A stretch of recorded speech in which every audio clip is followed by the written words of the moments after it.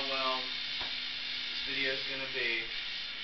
I don't know how good the quality is going to be or anything about it, but I decided to show you how to do this anyway because I'm a G. That's why. So I'll do it anyway. Anyway, I said anyway 4 times. You want to, for Sulfer, you want to be in drop B.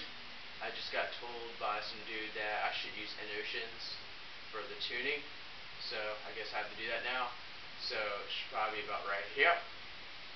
Drop B. Don't forget it. Alright, anyway. What you want to do is, you want to start on 6 on the E string and have your ring finger is what I use, because some people use their pinky, but you want to have it on 8 on the string below it, and on the string below that one you would have it on 6. So what you should have it look like kind of like that, kind of like a power chord, but it should sound out of tune. So it should sound like this. So you should have that, and then you just go down 1 octave, do the same thing except down 1 octave to shut. Then you would have all 3. Just have to strum all 3 on 3 after that, and then go up to 5. So what you should have so far is, then from 5 you want to go up to 10, and then to 9. Remember, all 3 strings. So it's,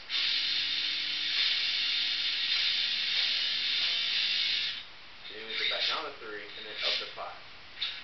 So what you have is,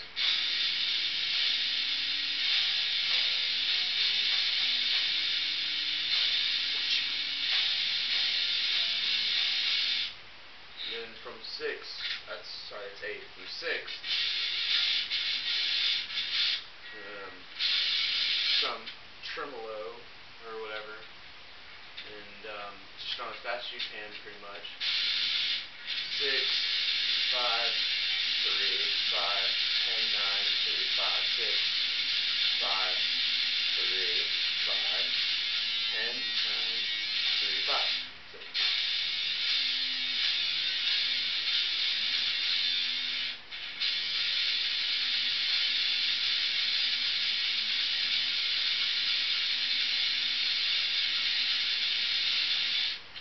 So you should have, which I should have probably done at the beginning of the video, is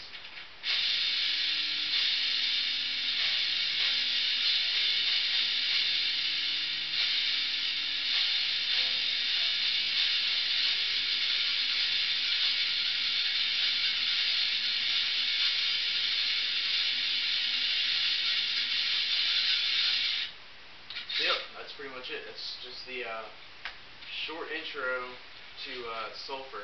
I know you probably want to hear the part that's like,